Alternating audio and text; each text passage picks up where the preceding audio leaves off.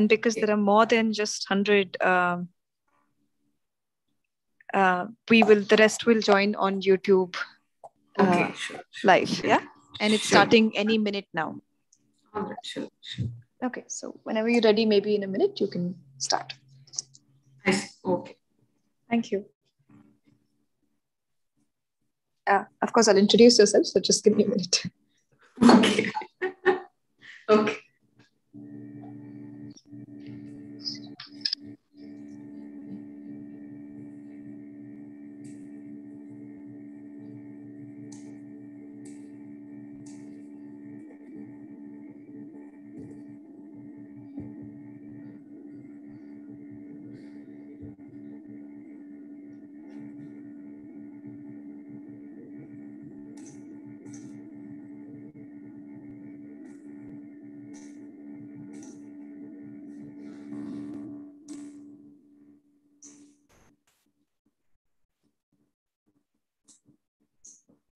All right. So good morning, everybody. Welcome to the first Meet a Researcher series. And we're very happy to have Dr. Suri with us here today. Dr. Suri has joined TIFR last year in 2020. She completed her doctoral program from BITS Pilani, Goa campus. She's a physicist by training. She spent a few years at the Massachusetts Institute of Technology in the USA. And now is in the material science and the condensed matter, physics lab at TIFR. So over to you, Dhavala. And I hope the students have some questions for you and can spend the next hour interacting with you. Thank you. Hi, so can you hear me? Yes, you're audible. Okay. So first of all, thanks to Chandrika and the outreach team for giving me this opportunity to talk and interact with school students. It's really a great pleasure. So today I'll be talking about something, the physics of things that we already have in our hands all the time. Gadgets, like even this Zoom call, you have one or the other gadget, of mobile phone, a laptop. I mean, the list is endless. And have you sort of ever wondered how does it work? Okay. And let me tell you one thing. We drop our mobile phones often on the floor, and you just pick it up and it works just as well, And that's really not a coincidence or a magic. There is a lot of science and engineering that has gone behind making these products to make it that robust. And today, let us sort of have a trip into this journey, and I'll share with you what is it that we do in our lab, which eventually has dreams of fulfilling technological prospects like our gadgets. Okay. And to be clear, what we do is a very laboratory level physics, and we don't really make any gadgets directly. So we will try to understand what is the fundamental concept behind these technological devices and so on. Okay. So the first thing,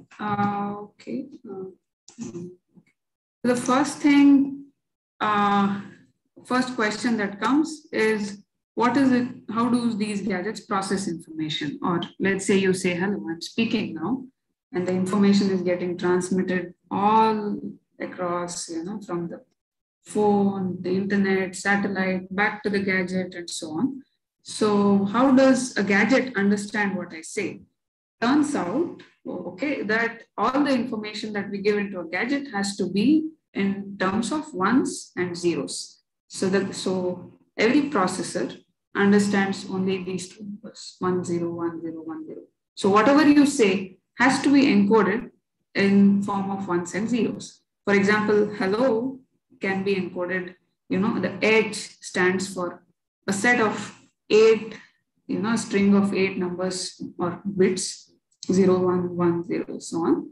And each letter is coded into 1 and 0. So finally, for a computer, you are basically saying this number, this long number. That's what the computer understands. Well, okay. That sounds quite exciting. Now, how does computer even get this information of 1 and 0? It's very simple. You can call this number 0 as an off state, or a light bulb which is off, it's 0. And if it's on, it's 1. A light bulb can only take 2 states, right? A good light bulb, either it's on or off.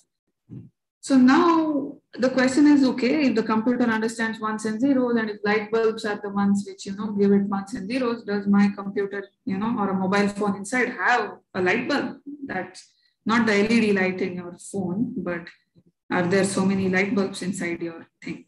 So that's the question we would ask. And not really.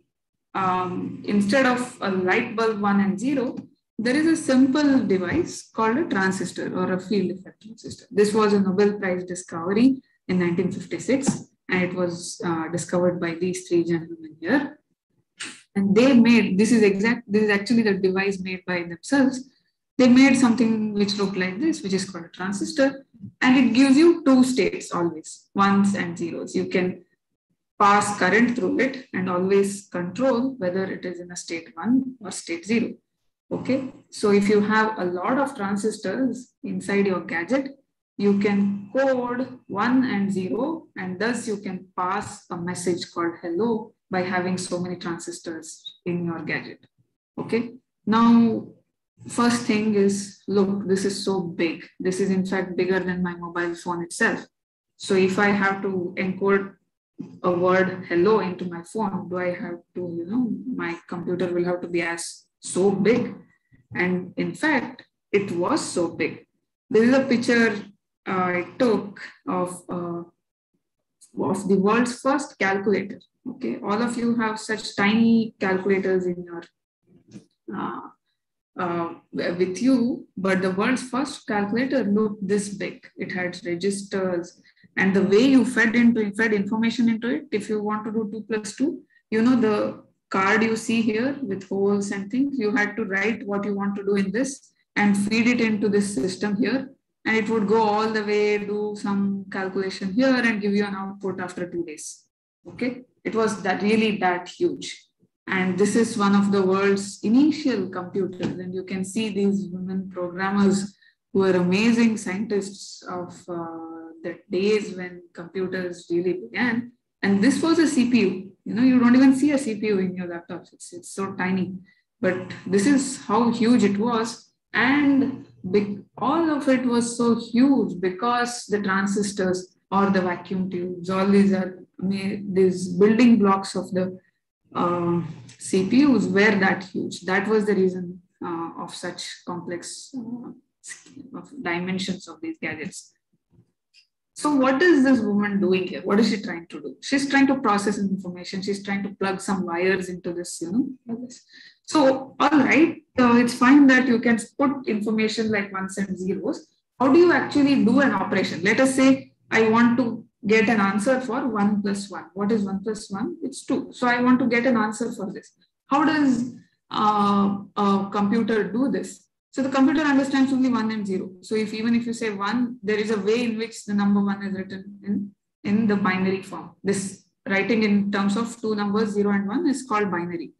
Okay. So if you see here, there is a bulb here which is on and it is off. So if you connect these 2 together, there is a wire going into this first bulb, and the same wire continues into the second bulb, and then it goes forward.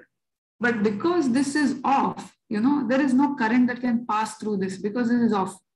So the net result of this is an off state, which is 0. But if I have both of them on, the current simply flows and it is on. So if you connect in the bulbs in this fashion, one after the other, placed like this, then you can actually write it like this. This is the way the computer writes it for you. Don't worry about how it's written, but this is the way computer understands. But there is another way in which a computer can understand, which is like this. Instead of connecting it one after the other like this, I'll take a wire out from here and put it here. Okay, this is on, this is off. Okay, this is off, but current doesn't flow here. It is fine, but it can still flow here, right? So here also this is 1 and 0, a combination, but the output is still 1. So it is 0 only if both of them are 0. It will not find a way. So, these are the ways in which computer understands playing with 1 and 0. So these are called logical operations. Okay, the logical operations in which a computer works. But don't worry if you don't really understand what exactly is happening. All you need to understand is that there are two states, 0 and 1, and you can perform operations of addition, multiplication, and so on. But everything has to be in terms of 0 and 1, and that's how it understands. Well, now the most important question is, okay, there is a transistor which does all these operations. It gives you the states 0 and 1, and you can perform operations all well and good.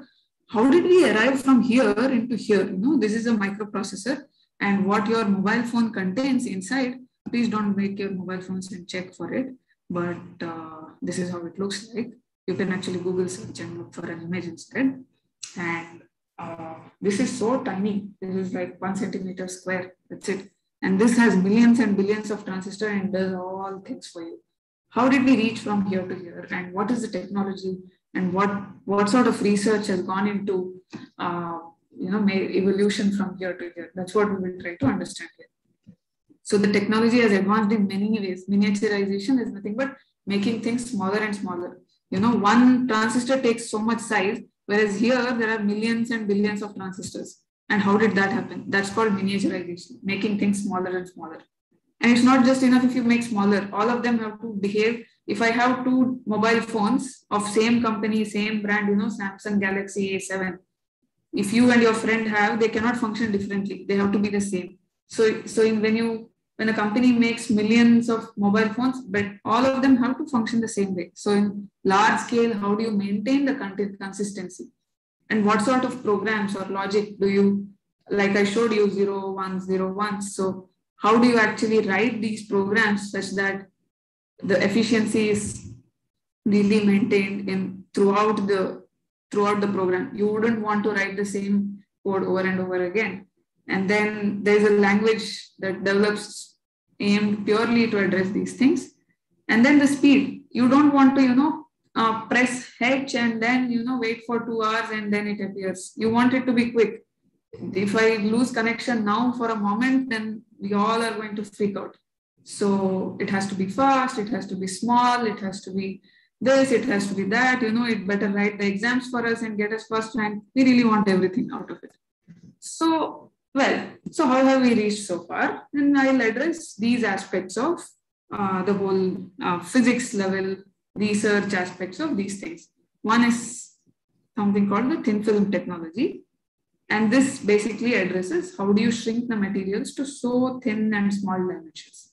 Second, what materials do you use? Do you use just about anything? Can I take a piece of wood and make it into a transistor?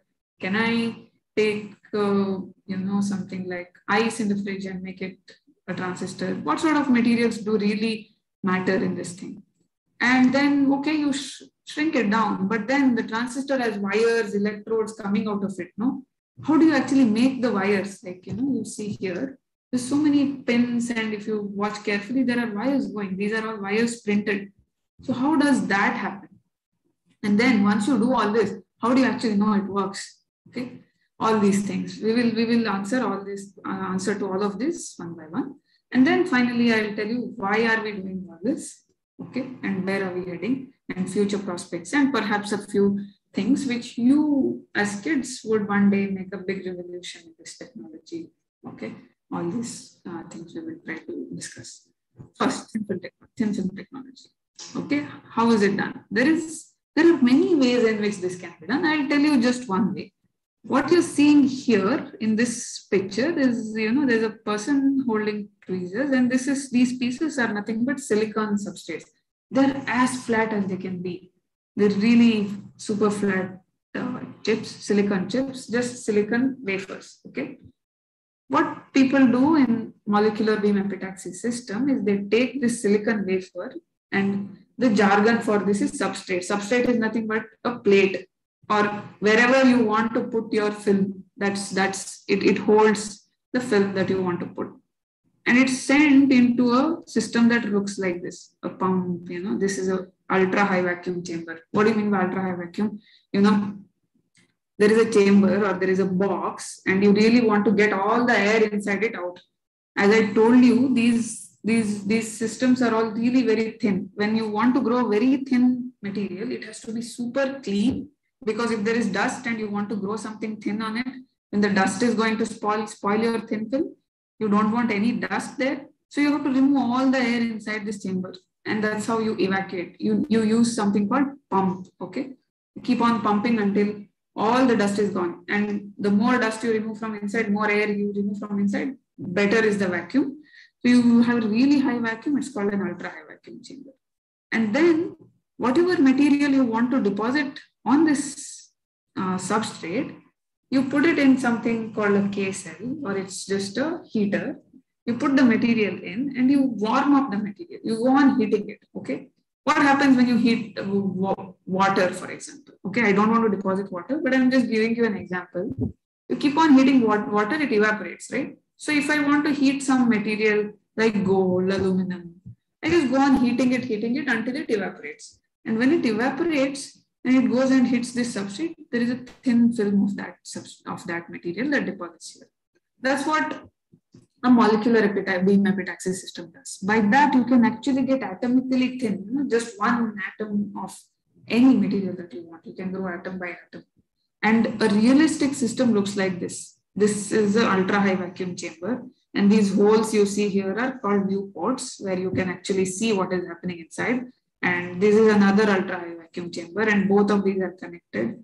Once you put your substrate in here, there are ways where you can maneuver the substrate into this chamber and, do all kinds of things. And actually at the bottom, there are pumps, there are K-cells where you heat things and so on. So this is one way of actually making these materials very thin, atomically thin. And is that all? I mean, is that only? There are many, many, many ways. I'm just, due to shortage of time, I cannot address everything. I'll show you another interesting thing which you have already done. Okay, you have already seen this. It's called graphene. If you have used a pencil, you have already come across graphene. Okay, what is this graphene all about? This graphene is nothing but one monolayer of carbon atoms which are arranged in this hexagonal fashion like this. Okay, and how is it extracted? From graphite, and your pencil lead is nothing but graphite. So how did they actually this picture here, so light, this is one monolayer of carbon atoms arranged in hexagonal fashion. And there is a reason why it looks so light and in that particular violet color. And this, for just exfoliating one monolayer of carbon atom, it was given a Nobel Prize. I'll tell you why. So first let us see how do you actually make graphene? And this is exactly already, you can even do it in your school or something. So this is a Scotch tape, okay?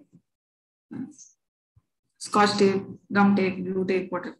And then she's taking the tweezers, these are metallic tweezers, and these are graphite flakes. These graphite crystals are from what your pencil leads are made. So she's putting them on this tape, okay? Okay. Now see what she does. She just presses this Scotch tape against each, and then just pressing it, and then very gently she is pulling it apart. Okay, and then she goes on repeating this in many places of this Scotch tape in different ways. So you see she's increasing. So she's thinning down the graphite, and when she thins down, you see there's so much thin graphite here. All right, now I want one monolayer. How do I get one monolayer? So she's taking a silicon substrate, and on top of that, she placed her master tape, or the tape in which there is a lot of graphite crystal, and she's rubbing on this, right? And now very gently, she's just taking off the tape. Now, as she pulls this apart, there's monolayers of graphene and few layers of graphene get left out on the substrate. And that's how you see, you put the microscope, you see these small pieces here. This is nothing but graphene. Or she got graphene just by doing this. And this super light, the lightest one is monolayer graphene. The dark ones are bilayer, trilayer, and many layers of graphene. This you see here, lightest one here. This is monolayer graphene. And for doing this, these two people got a Nobel Prize. Wow, that seems really very simple to get a Nobel Prize. Let's see why. Okay. Well, so graphene really is interesting, not because it's as simple as that to obtain it. That's a big advantage. Along with that, graphene has amazing properties. It's transparent. It's just because you see here, this is a plastic sheet on which graphene has been printed, and there are electrodes printed on this, and you can actually make flexible transistors out of this. So in future, you can actually get a mobile phone which you can just fold and put it into your pocket like a handkerchief. So, and it has amazing conductivity, electrical and thermal, and the electrons in this graphene move really fast. So you can actually make high-speed devices and so on. There are so many wonderful properties of graphene, because of which it really got a Nobel Prize. Okay. Now, fine. You saw two things. One is by evaporation in ultra high vacuum, you can make materials. And other is you can also exfoliate and make materials. There are many more ways. And let us stick to this and see that, okay, these are two ways in which you can get thin materials. Fine. Now, okay, you got a very thin material. How do you actually make a device out of it? Or, those electrodes, electrical wires. How do I pull out wires? Because now it's one monolayer thin. You put wire on it, it will break and you're done. So how do you do this? This is called lithography. And most of us have already seen this. All of us. If you have done a Rangoli, you have done it. So there is something called a stencil mask, right?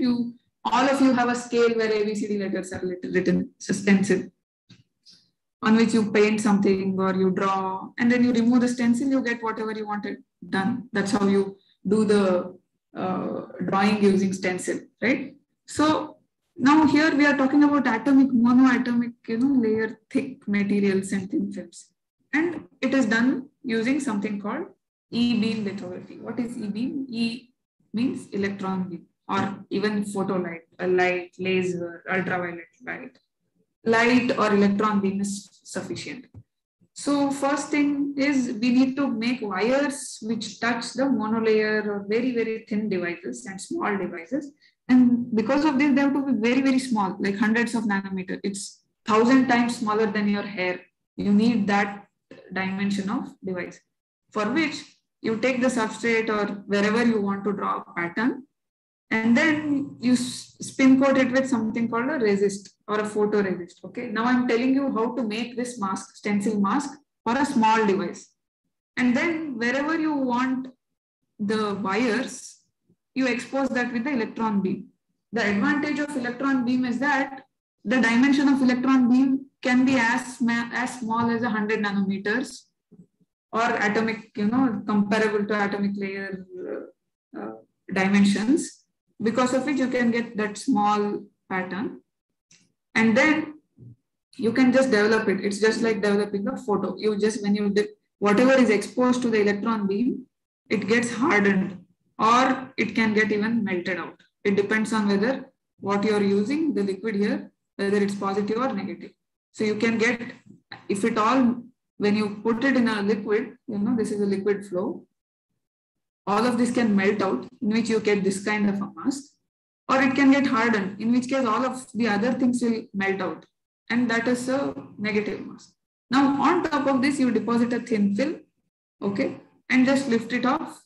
Then this is exactly what you're doing. Here you're depositing a thin film of paint, and then you're lifting out this stencil mask, and what remains is this. So instead of this nice drawing here, imagine this.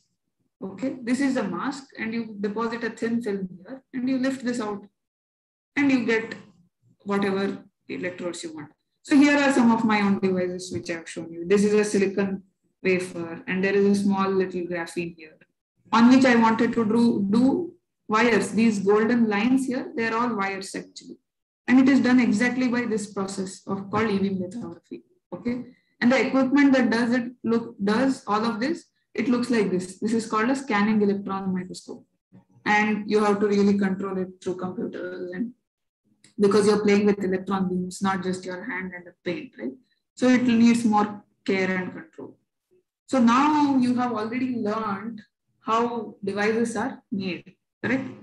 So now once you have made these devices, how do you know their properties? And whether, let's come back to the old question of ones and zeros and a light bulb. Now these are your devices, or this here is a transistor basically. This is how you make a transistor into very thin scales. And then how do you know the properties? There is a system called all of these devices in a physics laboratory, typically they work at very low temperatures, which is not just room temperature, but much like 100 times lesser than room temperature, or even 1,000 times lesser. So you have to really cool down. And to cool down these devices, there is something called a cryostat or a dilution fridge. Like a fridge. How do you cool down something? You put it in a fridge. So now I need a fridge where I can actually pass wires and put a device and draw out wires from them and pass some current and see if the light bulb goes on or off and things like that, for which the equipment is called a cryostat or a dilution fridge and so on. And it looks like this from outside. This is a cryostat by IBM, who manufactures so much of microprocessors, computers, and all of it. And inside this thing is this, this thing. So you can see there are so many wires going down. So all the way from room temperature, the wires go all the way down. And somewhere here will be the device which I have made here. This device. This device will sit somewhere here, where it is going to be really, really cold at low temperature. And I can pass electric current and measure the signal and see whether I have a transistor the way it works or not.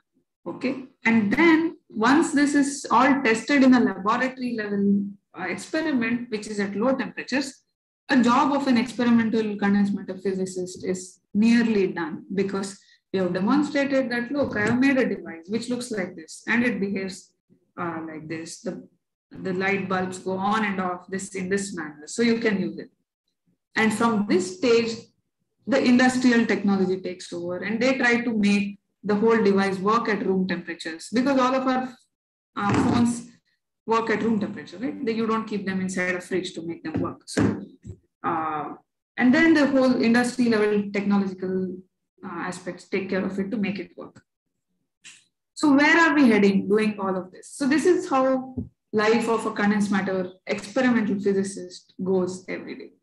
Making devices, making new materials, measuring them at low temperatures. And this is usually the lifestyle. And now where are we headed and why are we doing all these things? Okay. So the broad areas which have really bright future are the two. One is called the spintronics. I told you one thing. I told you that whenever you want to make a logical operation or tell the computer something, you have to tell it in terms of zeros and one, right? When the light bulb glows, that is when the current passes, then it's one. When it doesn't pass or the light bulb is off, it is zero. So here there is a problem. The problem is there's only 0, 1, 0, 1, 0, 1, right? I don't have anything else. So electrons are the ones that actually give the current, okay? And these electrons have an additional property, which is called its spin, okay? It can either point up or down, like this green arrow. So instead of 0 and 1, there is an additional handle called up and down, okay?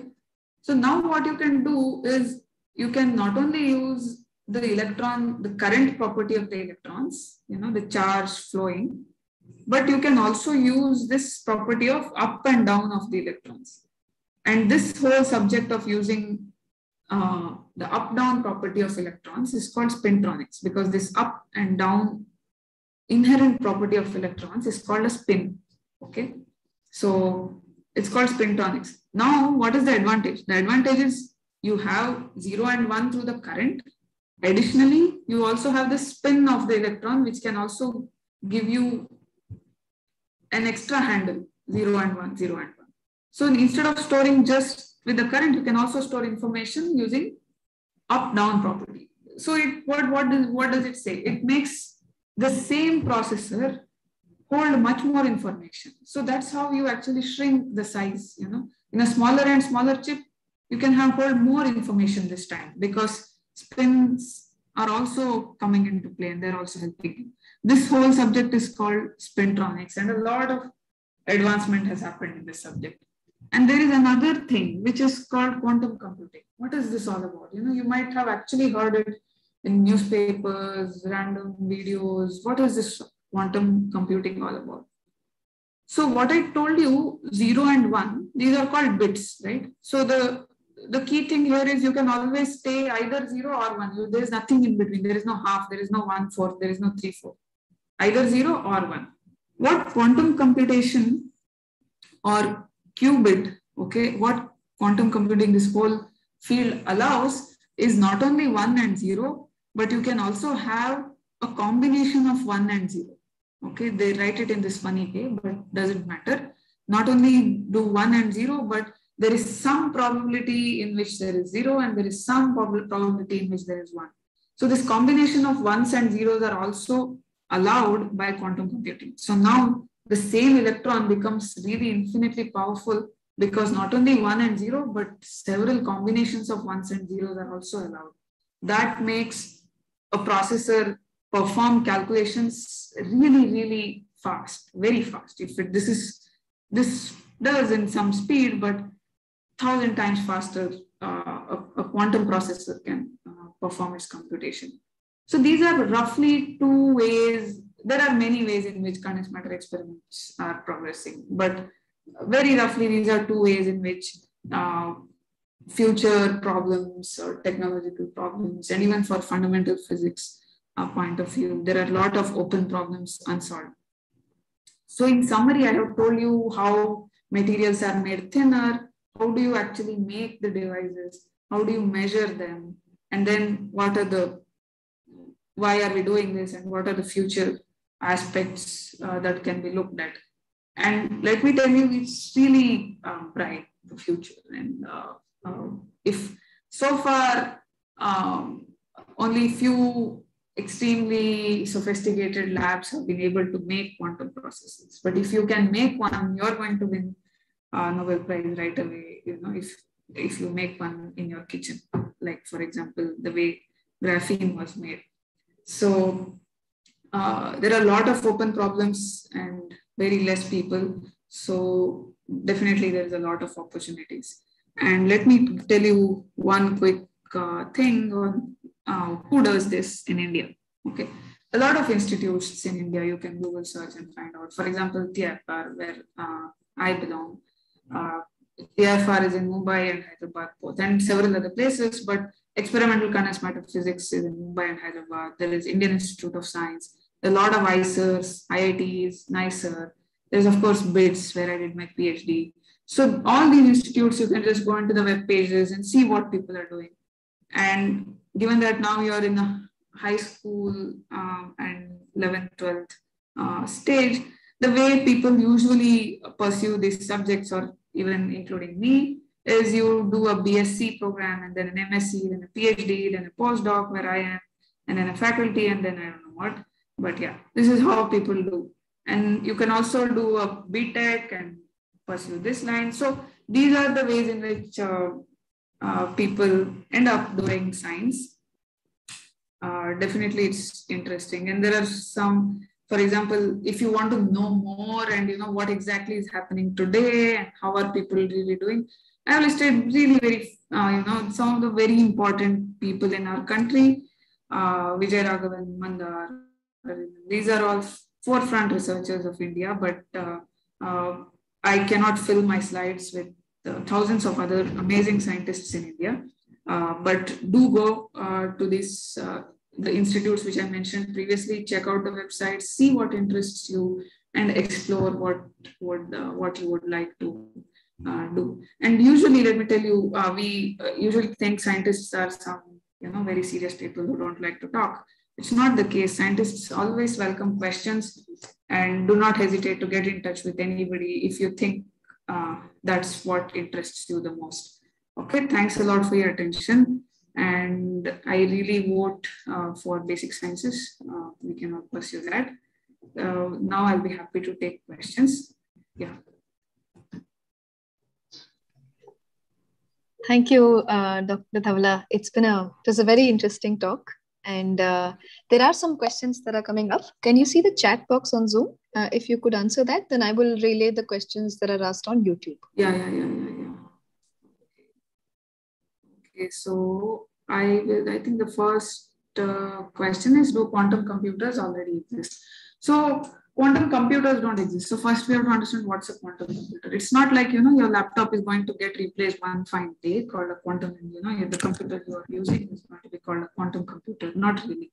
It's just that the processors inside, the functioning of these, the processors are going to function in a very different logic, which is like I told you, not just zeros and ones, but a combination of zeros and ones. So that's what is going to happen when things succeed. And there are quantum processors which are built by IBM, Google.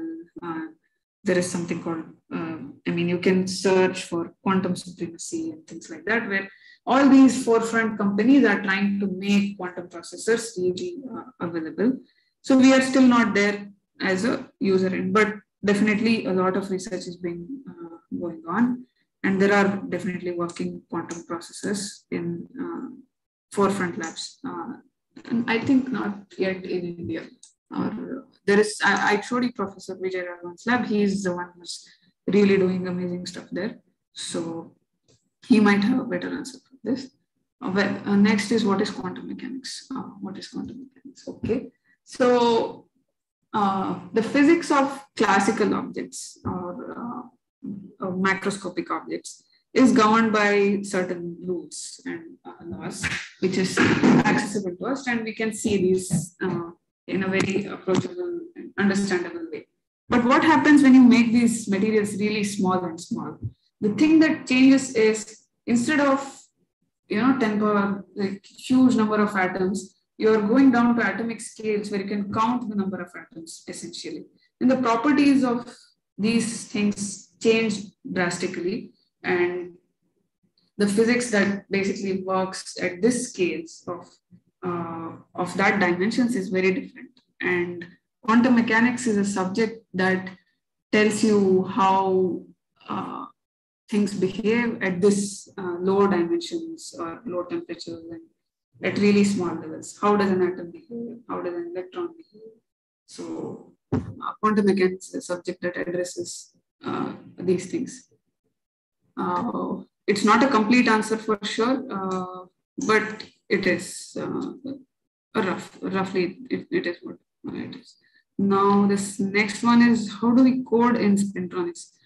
Okay, so how do we code in spintronics? Now spintronics is again, as I told you, instead of zeros and ones of the electronic charge, you have spin up and spin down, right? So spin up and spin down is also at 0 and 1. So if you have a spintronics based gadgets, which there are prototypes, then the coding doesn't change. It's 0 and 1 again. It's still classical. I mean, classical in the sense that it is not quantum. That's all. There is still two states up and down. That's it. I mean, nothing different about it. What hurdles do researchers face in developing quantum computers? Okay, this is an amazing question, because researchers face only hurdles. There's nothing, very rarely are there moments of enlightenment in quantum computer. We are in a very, very primitive stage, far away from realizing a quantum computer. If you can make one, it will be great. As I told you, there are different aspects: material synthesis, and then coming up with making devices, and then cooling down to low temperatures. And then even the materials, how efficient are they? There are so much. And once you have a processor, what language are you going to use? Because the whole logic, or the language which computers understand these days, it's classical. It's based on zeros and ones. Now, when you go to the quantum computing regime, the logic is not 0 and 1 anymore. It's completely different. So people have to even develop the algorithms using this logic. So challenges are plenty, to be short. Next, what computer? I think I have answered these questions. What makes quantum computers different from regular ones? Yeah. Same thing, I have answered that. Spintronics uses code up, down. Yeah, it's 0 and 1. How do you get the inspiration? No. All right. So it's how do I get inspiration? I am just interested in these subjects. So most of the people, scientists who pursue, not just me, I would talk on behalf of a lot of people whom I know who do research. They are simply interested in what they do. And that's how they are motivated. There's nothing else. No, you don't have to get inspiration when you really love what you do, right? So if you love basic science, just pursue it. Next, what changes will be made to mobiles like 4G, 5G, 3G? I don't know. We'll have to wait and see. Okay. Dhavala, there's one question which says, is quantum computing inspired by or related to artificial intelligence? Where is it? Okay. Yeah. I don't know a very good answer to this question, actually. Definitely, artificial intelligence is something very general topic. So I don't know so well. So let me not take that question. But I like this question here. How is 1 plus 1 equal to 1? That's a very good question. So in this, you can still see my screen, no, Chandrika? Yes, we can. So here, how is 1 plus 1 equal to 1? So the whole thing is, don't think of one, when you say 1 plus 1 equal to 2 and so on, you're in the number scale that you are living in is not a binary system. In binary system, only 0 and 1 is allowed. 1 plus 1 equal to 1 simply means that if I have a glowing bulb here, if the bulb glows, it is 1. If it doesn't glow, it is 0. So if I have a glowing bulb here and a glowing bulb here, the bulb is going to glow here. End of the story. So that's how it is 1. So yeah, that's how 1 plus 1 is equal to 1. Now, what are the downsides of quantum computers compared to conventional computing systems? As now, if let us say, by magic, you give me a quantum computer and it does all that we dream of, there's no downside yet, but we really need to see. One thing right now is that the quantum processors that work, by IBM or Google, they look magnificently huge and they work only at like millikelvin temperatures, very, very like 1,000 times lower temperature than the room temperature. To keep it that cool, keep a device that cool, there's huge amount of energy spent. So that is definitely a downside in the sense, just to run a quantum computer, you're spending so much energy, as compared to a classical computer where you just turn on the laptop and it works, right? But for quantum processors, to keep it running, you need to cool it, and that takes exorbitantly high energy.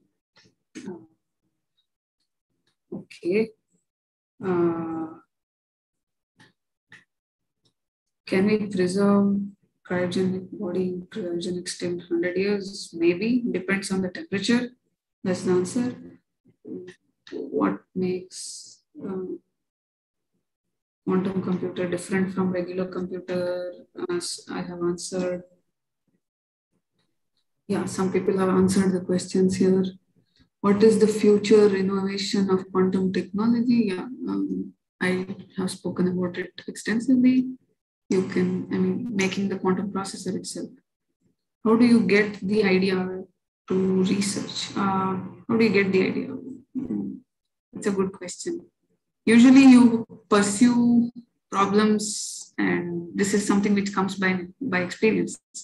So there is a lot of research that's happening around the world, and these are usually published in various journals. And when you read these journals, you know what people have done, and you also know what they have not done. So you get ideas based on what people have done and what is not addressed in the journals, and that's how you pick up. You try to fill the voids initially, and then you also try to come up with some completely out of the box questions to answer. So that's how it's done. What is nanotechnology playing a role in quantum mechanics? Yes, definitely, because all of this, what I told you, the whole revolution going from microscopic gadgets to really small dimensions, that is nanotechnology. Or that means, take a human hair and it's million times smaller than the human hair. That's how it is. Where am I? Okay. What are the benefits of quantum computing? I have discussed it extensively. When cryogenic measurements unit came, it's not okay. The question is, when did cryogenic measurement unit come into existence? It's not a unit. Okay, cryogenic simply means, cryo means cold, going colder and colder. What happens is when you pass current through a wire, it gets heated up just because there is, resistance in the wire. It's not super smooth that there is no. When you heat it up, there's electrons inside the wire colliding with the atoms, and that generates all the heat. Now, if the heat or the energy of this heat is higher than the signal that you want to see, then your signal gets very lost. Okay. So for example, if you're traveling, how will I explain this? If you're going to a crowded street and you are just not let to move further, okay, and then you just don't end up on the other side. So to really have a smooth measurement of any signal when you pass currents, it's important that all the heat, unnecessary heat, is not there. For which you have to cool down the system. You have to cool it down really low for this reason. And one way is liquid nitrogen, which you might have heard of. Okay, when you go down to about 70 Kelvin, the nitrogen in the air condenses and forms a liquid. So liquid nitrogen is always in 78 Kelvin. So one thing is, you take your device and dip it in liquid nitrogen, it becomes that cold. You can go further down. You can condense helium in a very similar fashion. And that gives you about 4 to 3 Kelvin temperature. And there are more ways in which, specialized way in which you can do this kind of physics further and cool it down to millikelvin temperatures. So this, when did it come into existence? It's been about 50, 60 years. That's how old it is. 1930s. I may be wrong about the precise number, but it's all of 1910 to 1950, something of that order. What are the recent trends in quantum physics? The recent trends are plenty. What I described to you is one, okay? And there are numerous ways in which you can progress. You will know these things if you kind of go into an institute, look at the physics department, see what people work on. That's how you will know what are the various ways. Why is MIT special? Okay, it's the world #1 institute because it is, and there have been 50, 60 Nobel laureates from the same institute. It's really old. So there are many things why it is special. Now, is quantum computing a good choice for digital era? It is good or bad, and we'll have to see once it works. Okay. What is quantum mechanics again? So I think I told you an answer. Which sensor is used in our mobile phones? Which is the sensor? I really don't know the name of the sensor. For sound, it should be a simple solenoid magnet, but I don't know. Okay. What are the recent trends? Is quantum computing difficult? Okay. When something is difficult, it's only these two things. Either it is, when it's easy when you know it, okay, and when it's really advanced, only then it becomes difficult. So you have to sort of reach that advanced level by, for example, you cannot go on day 1 and jump do a high jump of 20 meters, right? You cannot do it. Nobody can do, I guess. But even 5 meters, you cannot do it on day one because it's advanced. Your body is still not ready. So similarly, you have to practice. You have to go through all the stages, various stages of difficulty. And one day you will crack it when you know it. So it's either more advanced or less advanced. There is nothing called really difficult. That's why for me, quantum computing may be super difficult because I don't know many things which are required to answer a certain question. Whereas for someone else, it must be super easy because they know all the basics. So it's just that. Okay. What is the fastest quantum computer in the world? Which is the fastest? I don't know. What is it could be the IBM or the Google. They are the only two people who are actually making quantum processors. So one of the two. Is it reliable? Yes, it is. Is there a screen? No, there is no screen. I mean, it's about the processors, as I told you. What is meant by molecular beam epitaxy? Okay, so let me go back to this question here. Yeah, so molecular beam epitaxy, as the name says, molecular beam epitaxy. Epitaxy means, small monolayer by layer. So it's a system, it's a chamber where you evaporate materials in a very controlled way that the atoms of this material starts evaporating and they start getting deposited on the system. And you do this whole thing in a very ultra high vacuum chamber, then that whole thing is called molecular beam epitaxy. Okay. Advantages of quantum computer. I told you that you can do things much more quickly, and it allows you a larger space because it allows you superpositions of zeros and ones. Dhavala, there's a question which says, when do children learn these concepts? Do they learn this? Sorry. There is a question which says, when do we learn these concepts in school? Do they learn this in 12th standard or much later? Quantum mechanics is something people learn in BSc, or if you, for example, in BSc, definitely you will learn quantum mechanics, fundamentals of quantum mechanics, and how things behave when you go to really small dimensions. If you do engineering, and then if there are specialized physics courses, even then you would learn.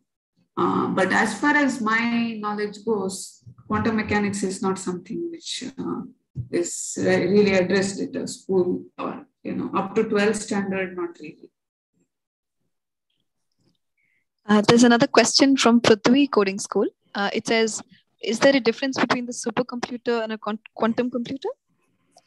Yeah, I mean, supercomputer is not a quantum computer. Supercomputers really mean, high-end technology to do things faster and multi-core and processing speeds. It's about that. Whereas quantum computer is something, I shouldn't say quantum computer as such. I mean, quantum processors.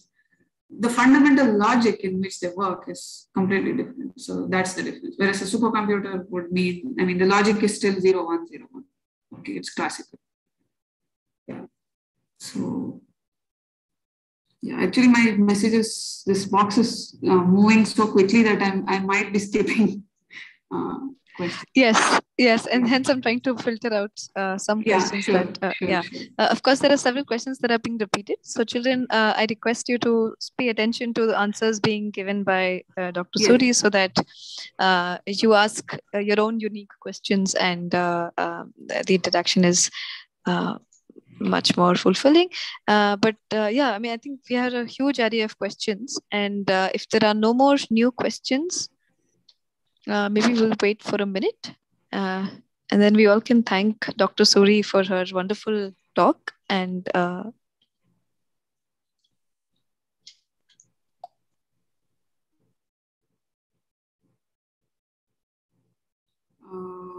Dhavala, you could also, I think my voice went off for a minute. Yeah, you could Yeah. also go through the questions and see if you find something interesting to answer. Yeah, sure.